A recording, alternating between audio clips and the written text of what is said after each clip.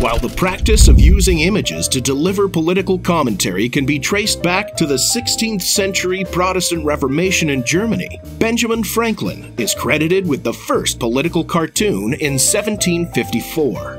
Entitled Join or Die, depicted a snake severed into pieces to symbolize the disconnected American colonies. Shortly after, British artist James Gillray became famous for his cartoons targeting King George III.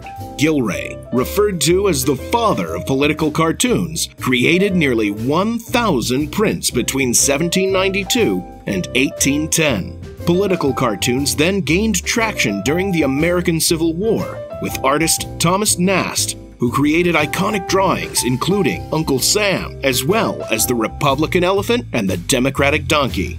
Today, political cartoons remain a staple of newspaper editorial pages.